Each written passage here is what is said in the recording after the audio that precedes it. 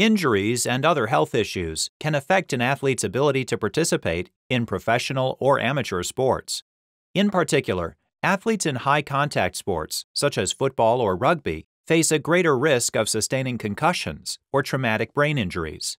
The approach to treating concussions and ensuring player safety has evolved in both professional and amateur sports, after research showed that recurrent concussions can raise an athlete's risk of developing chronic traumatic encephalopathy, or CTE.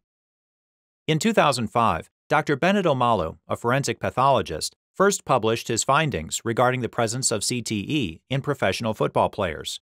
3 years earlier, Dr. Omalu discovered CTE in former Pittsburgh Steelers player Mike Webster's brain during Webster's autopsy. CTE can only be officially diagnosed through a brain tissue analysis during a person's autopsy.